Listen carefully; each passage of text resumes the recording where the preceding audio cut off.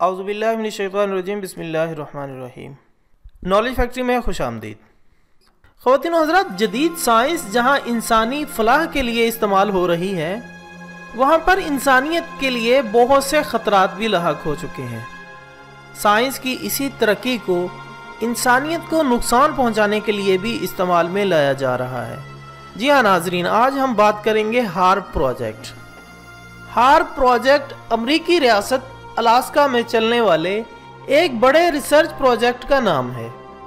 ये प्रोजेक्ट 23 से 35 एकड़ रकबे पर लगाए गए 180 टावर्स और एंटीनों पर मुश्तमिल है, जिससे 3 बिलियन वॉट ताकतवर इलेक्ट्रोमैग्नेटिक वेव्स पैदा की जा सकती हैं।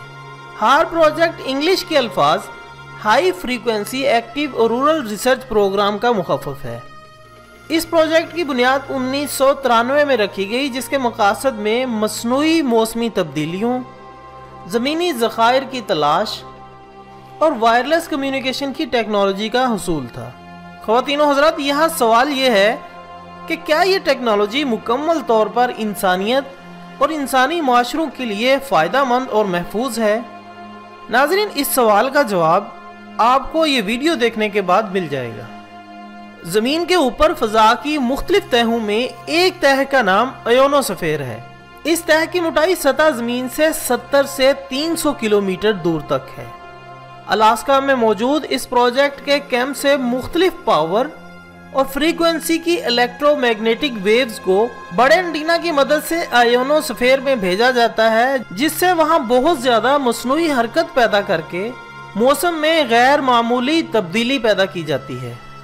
इस टेक्नोलॉजी की मदद से एक तरफ किसी खित्ते को बारिशों से बिल्कुल महरूम करके बंजर बनाया जा सकता है और दूसरी तरफ किसी खित्ते में हद से ज़्यादा बारिशों से मसनूई सैलाब भी पैदा किया जा सकता है। ख़वातीनो हज़रात, इस टेक्नोलॉजी की मदद से दुनिया के मुख्तलिफ खित्तों में ज़ेर ज़मीन ज़खायर की मौजूदगी और इनकी मिक़दार का अंदाज़ा भी लगाया जा सकता है। इस मकसद के लिए मुख्तलिफ फ्रीक्वेंसी और पावर की इलेक्ट्रोमैग्नेटिक वेव्स ज़मीन में मौजूद टेक्टोनिक प्लेट से टकरा जाती हैं और टकराकर वापस आने वाली वेव्स से रिक्वायर्ड मालूमात ले ली जाती है।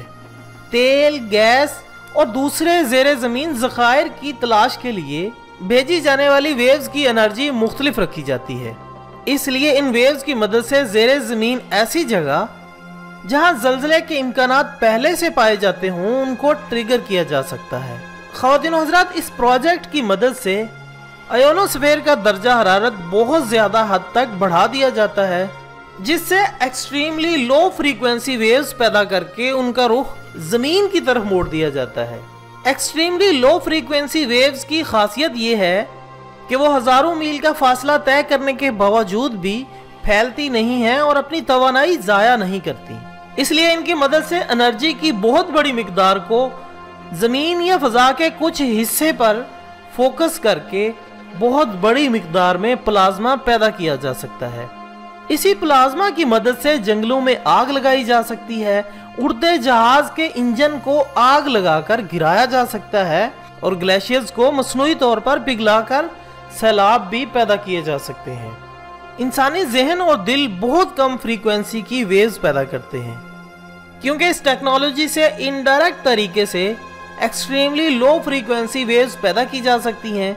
इसलिए माहिरीन का कहना है कि अगर ज़मीन या ज़मीन की फ़ज़ा में बहुत बड़े पैमाने पर इन वेव्स का इस्तेमाल किया गया तो इंसानी जहन और दिमाग को भी मुतासर कर सकती हैं। ख़वातीनो हज़रात, क्योंकि इस प्रोजेक्ट को अमरीकी डिफेंस अथॉरिटी की माली मावनत हासिल है, इसलिए इस प्रोजेक्ट से हासिल होने वाली टेक्नोलॉजी का इसी इदारे के पास होना एक यकीनी बात है, जो कि इसका इस्तेमाल अपने किसी भी बैनुल अक़वामी सियासी, माशी और मिलिट्री मकासद के लिए इस्तेमाल कर सकते हैं। बैनुल अक़वामी साइंसी मंशूर की रोशनी में साइंसदान इस बात पर मुत्तफिक हैं कि इस टेक्नोलॉजी से गैर मामूली मौसमी तब्दीलियाँ पैदा करके शदीद बारिशें, तूफ़ान और सैलाब पैदा किए जा सकते हैं। लेकिन आया इस टेक्नोलॉजी से ज़ल्ज़ले पैदा किए जा सकते हैं? ये वो सवाल है जिसमें साइंसदानों में इख्तलाफ राय पाया जाता है। ख़वातीनो हज़रात, अगर देखा जाए, एशिया आज एक उभरती हुई ताकत है جو مستقبل میں امریکہ سمیت پورے یورپ کے لیے ہر میدان میں ایک چیلنج ثابت ہو سکتا ہے۔ اس لیے ایشیا کی ابھرتی طاقتوں کی ترقی میں رکاوٹ ڈالنے اور ایشیا میں امریکی طفیلی ریاستوں کو اپنے ہاتھوں سے نکلنے سے روکنے کے لیے اس ٹیکنالوجی کے استعمال کے خطرات موجود ہیں۔ ماہرین کے مطابق امریکہ یہ ٹیکنالوجی سن 2000 کے آخر تک حاصل کر چکا تھا، اس لیے 2000 سے اب تک ایشیا کے مختلف خطوں میں آنے والے سیلاب، طوفان اور غیر معمولی موسمی تبدیلیاں تمام سوالیہ نشان ہیں، اور ان کے پیچھے اس ٹیکنالوجی کے استعمال ہونے یا نہ ہونے کے بارے میں سائنسدان مکمل طور پر خاموش ہیں۔ آپ افغانستان میں دیکھ لیں، افغانستان میں 2002 میں آنے والا زلزلہ، پاکستان میں 2005 میں آنے والا زلزلہ اور 2010 کا سیلاب جس میں $70 ارب کا نقصان ہوا، فطری نہیں تھے۔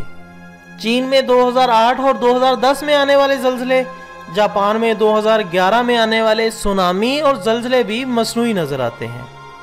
خواتین و حضرات، سائنس اور ٹیکنالوجی انسانیت کی مشترکہ میراث ہے، یعنی ان کی ترقی سے انسانیت کو بحیثیت مجموعی فائدہ پہنچنا چاہیے۔ ایسا نہ ہو کہ ایک محدود طبقہ تو اس سے فائدہ اٹھائے اور باقی سارے طبقے اس ٹیکنالوجی کے عذاب میں مبتلا رہیں۔